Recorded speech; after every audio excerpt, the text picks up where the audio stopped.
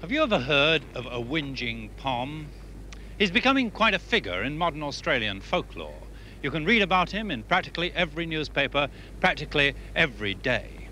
Pom, as you probably know, is the Australian word for the Englishman, and whinging is a derisive term for complaining.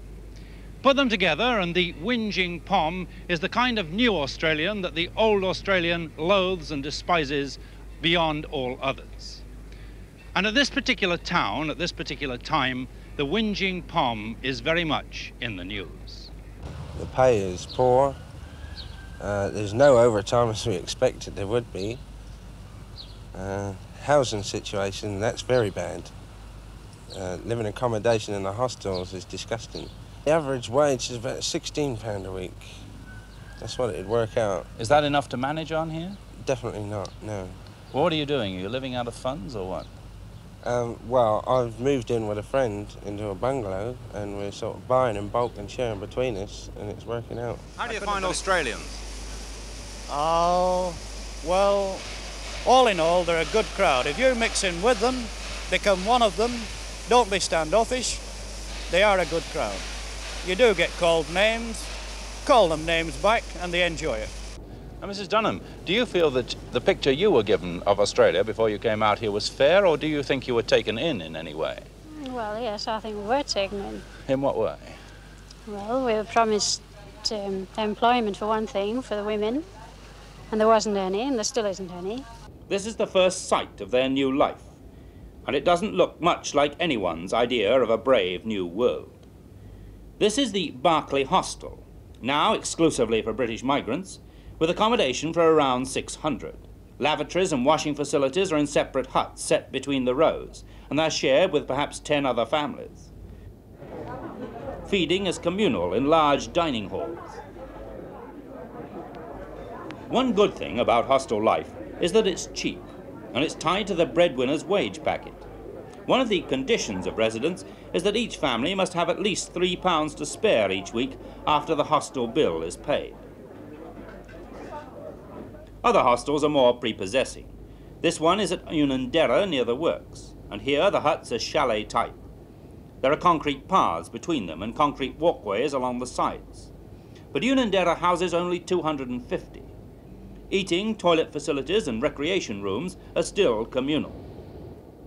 Mrs. Stevenson, you've come from Yorkshire, haven't you? Yes. How long have you been out here now? A year and 3 months. And you've been all that time in the hostel? Yes. Do you see any chance of getting out of it? Well, slight chance at the moment. I don't know how it's going to go. What's it going to cost you, do you think, when you leave the hostel and set up home on your own? More than it would cost in England, I think. Roughly how much? Well, we'd probably be paying about £7 a week. £7 a week. And what deposit do you have to put down? It's about £6 English money. And what deposit do you have to put down? £800. £800? Yes, on this house, and it is a 4-year-old house.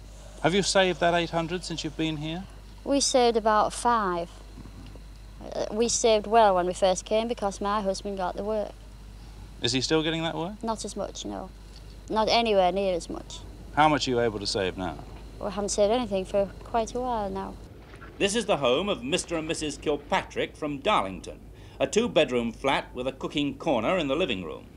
He is an inspector in the steelworks. He earns the equivalent of £28 sterling a week, which is £11 more than he was earning in Britain. Now, how do you find things in Australia? Do you prefer the Australian way of life or not? No, I don't. Because it's more outdoor life here, and, you know, I like the dances and watching the TV programmes, and they're not very good out here with that sort of thing. What sort of programmes do you miss? Things like Top of the Pops and, you know, teenage programmes. What about you now, Kevin? Do you like it here better, or? I think I like it here better. Do you? What do you like about it here? Oh, well, the sands, and I like going surfing on my surfer plane. Well, this is the Nolan's place. He came from Motherwell with his wife and 4 children. He also has 2 bedrooms, no proper kitchen, only a cooking corner in the living room, and he's prepared to stick it out for 3 more years, when with luck he may get a commission house. And it will cost him around £3, 10 shillings a week to buy on a long-term mortgage. And Mr. Nolan isn't whinging either. Now, you've probably seen the article in the paper which says that British migrants out here feel cheated, that they're led to believe they're going to get a lot of things they don't actually get when they get here. You've been here about 7 months now. Do you feel that they're cheated? I don't feel that I've been cheated anyway. I mean, listen, I came here, I've done well with this company. I'm making good wages, an average, I say in British money, an average of £24 a week. And what were you making back home? Well, dead on, I would say 13 quid a week, and I was slaving for that.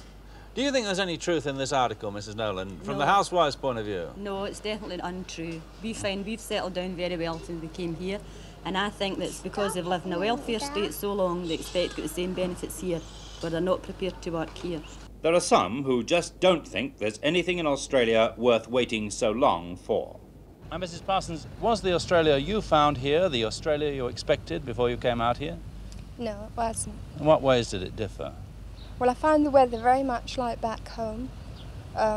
It's very changeable. We've had hail and rain, you know, as well as sun. Not so much sun as I expected. You've got a very nice day today and a beach just at the bottom of the garden almost. Doesn't this make up for some of the things you're missing? No, well, I'm not the sporting type.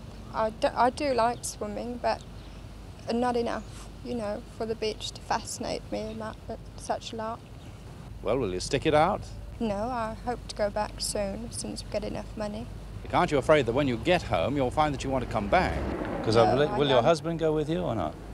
No, my husband's going to stay and work. He doesn't mind it too much, not the same as I do. Isn't this rather drastic? Don't you think there's only homesickness and after a little while would wear off? No, I don't think they have anything to offer me at all.